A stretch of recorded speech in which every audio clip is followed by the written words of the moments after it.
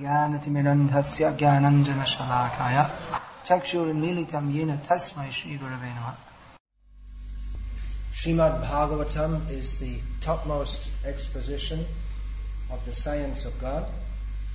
Generally people perceive of God as being very distant, like a father. In the Christian concept they stress on his being the father, but a very distant father who is just a disciplinarian, more or less, not much more than that. In what we call Hinduism, there are worship of so many gods and goddesses, and people claim to have various relationships with various gods and goddesses. Srimad Bhagavatam gives the complete exposition of the absolute truth, and all-loving. Srimad Bhagavatam, unlike any other scriptures, not only is the greatness of God described, but His sweetness is emphasized. If it is accepted that God is the Supreme Person, then His personality should also be supreme. That means He should be the best person. We see in the pastimes of Lord Ram, He is known as Maryada Purushottam. He is the best well-wisher of all His subjects and devotees. Krishna, who is non-different from Ram, is known as Lila Purushottam. Because although Ram is the best for society at large, he regulates the whole society so everyone can live very peacefully. But for individual relationships, the Krishna, he is most intimate. The example given in this purport by Vishwanath Chakravarti Thakur might seem shocking. He says that in the conjugal relationship there may be biting, which it's a kind of pain and it causes a wound, but it is at the same time extremely pleasurable. So you may think, well, what's that got to do with religion? These things are not normally discussed among religious people. That's why people, they'll go to the temple with their wife and they'll be religious, but at home it's in the intimate relationship between husband and wife, then it's a different thing. How they relate with their wife in the temple and how they relate with their wife intimately, it's something quite different. This is the special contribution of Sri Krishna Chaitanya Mahaprabhu, that he shows us how we can have an intimate, loving relationship with Krishna. Now, when we think of love, what do we think of? There is the love of a friend to a friend, or a son to a master, or a child to a parent. There's the love of the parent to the child, and there is the love in husband-wife relationship or girlfriend-boyfriend. So we tend to think that relationship with God, that could be that He is my Father, or maybe some kind of friendship. But the idea that we can love Krishna just like in a boyfriend-girlfriend relationship, that seems not possible and even rather depraved. Some people blame Krishna. Even some people who claim to be devotees of Lord Rama, they blame Krishna as being immoral. Because this subject of Ananda Chinmaya Rasa, or the spiritual relationship of lover to beloved in Krishna, is very difficult to understand. That's why even in those who are members of Chaitanya Mahaprabhu's Sampradaya, we say don't jump into that subject very quickly, because the tendency to misunderstand it is very strong. But at the same time, we should know what is the specialty of Chaitanya Mahaprabhu's teachings. Well, there are many special things. That he's given such an easy and joyful process of God realization by chanting the holy names of Krishna. That's very special. But over and above that, Chaitanya Mahaprabhu has come to distribute Unatajvala Rasa, Swabhakti Shriyam, which means the topmost resplendent rasa or humor of love of himself. Madhura, what is that? Jodi Gorna Hoito Tobe Ki Hoito Kemoni Haritam De Radhar Mahima Prema Rasha Shima Jagate Janato Ke. This the poet Vasu Ghosh says that if Gaur Chaitanya Mahaprabhu had not come, then how could we have lived? The glories of Srimati Radharani, which are the ultimate limit of Prem Ras, of the nectar of love of God, who would have been able to understand that if it was not for Chaitanya Mahaprabhu? Madhura Brinda Bipina Madhuri Prabesha Chaturisha Baraja Jubotiya Bhavera Bhakati Shakati Hoito Ka. He goes on to say that the loving exchanges of Krishna with the gopis of Vrindavan in the beautiful forest groves of Vrindavan, that is the bhava bhakti, the feelingful devotion of the gopis. Who could have understood that without Chaitanya Mahaprabhu's mercy? So Chaitanya Mahaprabhu came to distribute rasatmika bhakti. That means bhakti in which rasa is emphasized. To enter into that, one has to first of all become free from attraction from mundane rasa. As long as we're attracted to mundane, this form, touch, taste, smell and sound, then we cannot appreciate what is transcendental. Form, touch, taste, smell and sound. That's rupa, sparsha, what is that? Form, rupa, touch, sparsha, sound, shabda, smell, gandha. And the other one? Sight, yes, drishya. So, Bhishma Dev, he also, in these prayers, we will see that he is praising the gopis of Vrindavan. You'll find in a few more verses that is mentioned. So, but he himself is in a different mood of devotion to Krishna. That he's in the mood of a servant, but a very intimate servant. And Krishna, he also enjoys what is called viraras, or the activities of a hero. One of the most famous verses in Bhagavad-gita, that one line is there, Vinashaya tadushkritam. I come to destroy the rascals. So Krishna does that. As Varaha Dev, he kills Hiranyaksha. As Nrsimha Dev, he kills Hiranyakashipu. As Rama, he kills Ravana, and so on. But we may think, well, why does he have to come? If he's God, he can just wish them dead and they'll be finished. Well, there wouldn't have been much fun if just by Bhagavan Vishnu's wish, Hiranyakashipu just dropped dead on the spot. Then there would be no Nrsimha Leela. I was describing yesterday how Nrsimhadev looked very beautiful with the bloody intestines of Hiranyakashipu around his mane. So that is one kind of pleasure for the Lord. He enjoys fighting. So there's no fighting in the spiritual world. There's no demons in the spiritual world. So he comes to the material world for these pastimes. So all kinds of pleasure are there within Krishna. He's Rasovaisaha.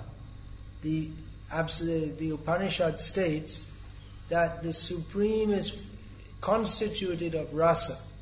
So even logically we should expect that the Supreme, he is the most extreme enjoyer.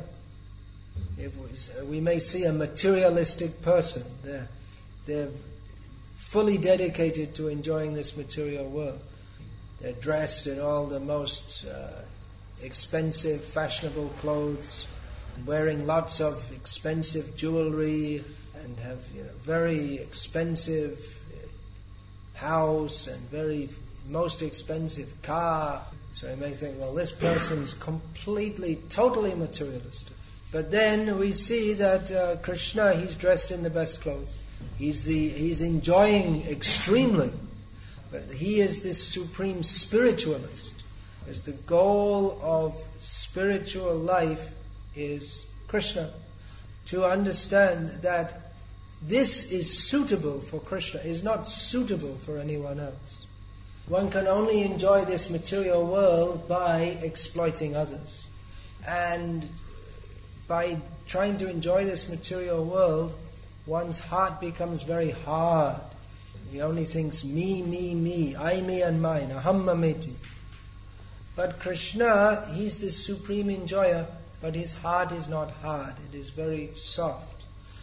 He possesses everything, but he shares everything with all his devotees. And he is Bhakta Vatsala. He's very much inclined to his devotees. He looks after them very nicely. How he looks after them in this material world is often not understood by non-devotees, because he often takes away devotees' material opulence. Yasyaham anugrhnami harishe tadhanam shanai. Lord Krishna says that to him who I am merciful to, I gradually remove their wealth. Tato dhanam tyajantyasya swajana dukkha dukkita. Then his relatives see that he's useless. He's complete failure, lost all his money. They abandon him. So Krishna may do that, not in every case. But the devotee sees this is Krishna's mercy to make me attached to him only. Krishna is known as akinchana gochara, one who is available to those who consider nothing in this material world mine.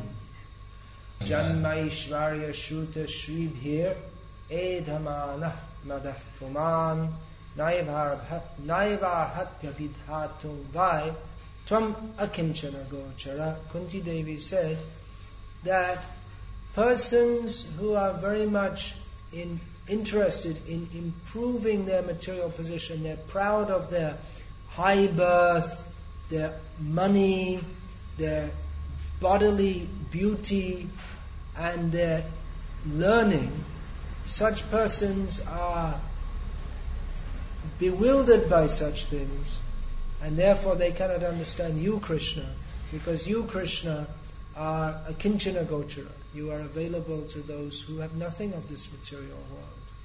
So the beauty, the love, the sweetness of Krishna can be appreciated by those who have no more tendency towards trying to appreciate the beauty and the love and the sweetness of this material world. People may think, well, this is very harsh. You see the young men are leaving their families and abandoning them to serve Krishna. But by doing so, they come to the position Vasudhaiva Kutumbakam. We're seeing the whole world as one's family. I am Nija Paroveti. Ganana Laghu Chetasam.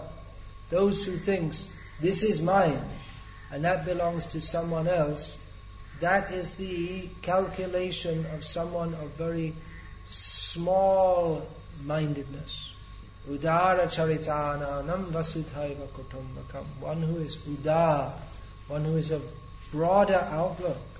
He sees the whole world as my family. How is that? When we recognize that Krishna is the Supreme Father, then we understand that my family is not limited to a few people, but everyone is a member of the family. So Bhishma Dev is in a very intimate relationship with Krishna, that he can shoot arrows at Krishna, and Krishna appreciates that Bhishma is my devotee. When Bhishma Dev is lying on the bed of arrows, Krishna comes to visit him and offers respect to him. There are so many demons who shot arrows at Krishna. Bhishma Dev, he's not a demon. His motive is different. He was fighting and trying to kill Arjuna, but at the same time, he actually had great love for Arjuna and Krishna. So that may seem very strange, but it just goes to show how complex this world is. That due to circumstances, Bhishma, who only desired the benefit of Arjuna, was fighting against him and trying to kill him. So this is a warning to avoid becoming entangled in bad association. Of course, this is all the Leela of the Lord. Still there are important lessons to be learned here. That because Bhishma Dev was intimately associated with the Kauravas, so he felt obligated to fight on their behalf. Even though his heart was with Arjuna, he felt my duty is with Duryodhana. So there's an important lesson there, that we should associate with devotees. If we associate with non-devotees, we become obliged to them. So we shall pray to Bhishma Dev, he is a great devotee. We shall pray that we can begin to appreciate the beauty and sweetness of Krishna, at least to some extent, as Bhishma Dev is fully absorbed in that appreciation. Srimad Bhagavatam is not simply a book. It is a book. You can see it's made of paper, printed with pages. It's a book. Just any book. Srimad Bhagavatam is Krishna in the form of a book. He is present here if we want him to be. And Bhishma Dev and so many great devotees are present here. So we can pray for their mercy, that we can be blessed with the bhakti that they have, so that we can also begin to develop in the same way. Is there any question about this? What's the question? Yeah, well, if we attempt to spread Krishna consciousness to others, then we won't be taking their association, we'll be giving the association of our acharyas. So we should try to give Krishna consciousness to others. And if we're obliged to mix with so many non-devotees, but we should, as much as possible, take association of devotees. That will help to protect us and purify us. The brahmacharis are also going out and preaching in this world. We have to come back and spend time for hearing and chanting about Krishna. In family life, one has to take responsibility for the family members. We should not neglect that responsibility. And at the same time, remember that this is all temporary. And therefore, keep our sight clearly set on the transcendental goal of getting out of this material world and going to Krishna. Who was that yesterday? He asked the question about Sarangapani. He was right. I made a mistake actually. It was Ratangapani. I was getting mixed up. Maybe because we have Sarangapani here. The name of Krishna who carries the broken chariot wheel is Ratangapani. Sarangapani. Saranga means, has various meanings. It means a lotus. I looked it up in the dictionary. Lotus, conch, or bow. So that's also a name for Krishna. But that's not who carries the broken chariot. Chakrapani, that specifically means Sudarshan Chakra. And Ratangapani is the word for Krishna who carries the broken chariot wheel. So you can tell him when you see him again. Then, what else do I want to say? This morning you might have been surprised that after the Tulsi Arati was offered, I took the Panchapatra out, changed the water and brought it back. So I'm just going to explain why I did that. Because one of the flower petals that was being offered had fallen in that. So then it all becomes prasadi water, you could say. So that shouldn't be offered again to Tulsi. That's why I changed it. Then Bhadra Singh Prabhu may be wondering, he was playing cartels and I was saying, don't do like that. So you may wonder why. Someone else started playing and they were doing the same, 1, 2, 3. So what was the difference? Who can tell what's the difference? It's a point of playing in time, keeping the tal. Those who don't know, there's no way you can explain. It's like, they just can't understand. But it has to, on the beat, Hare Krishna, and then if it's out of time, it's described in Garga Samhita. It actually, they're the personalities of the raga and ragini.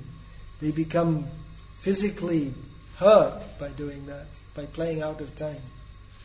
So it's practically impossible to explain, but if you have some musical sense, you can understand. So I was saying yesterday, everything here is very simple and sweet. So The kirtan is done with a lot of feeling, but some technique should be there also. Just like one can cook with a lot of bhakti, but at the same time you should know how to cook, otherwise it won't be so pleasing to the Lord.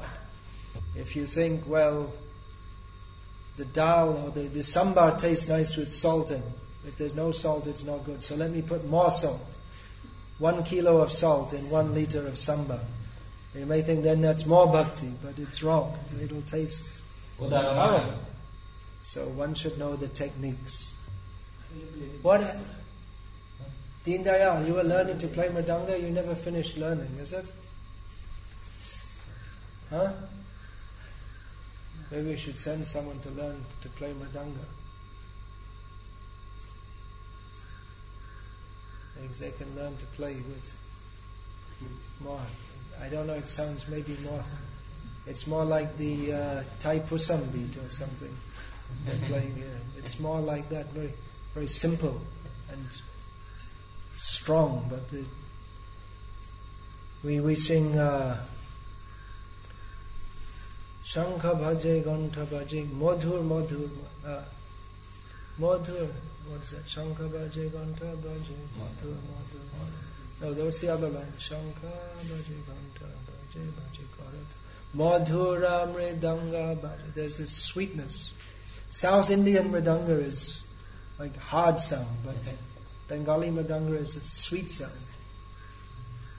So there's a technique how to play it sweetly also.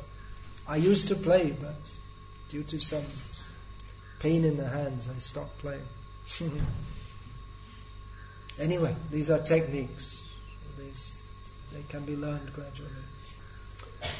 Then, anything else now? No? Yeah, okay. I can have an evening class also. And tomorrow morning, then I'll go to the farm. Well, you should do something.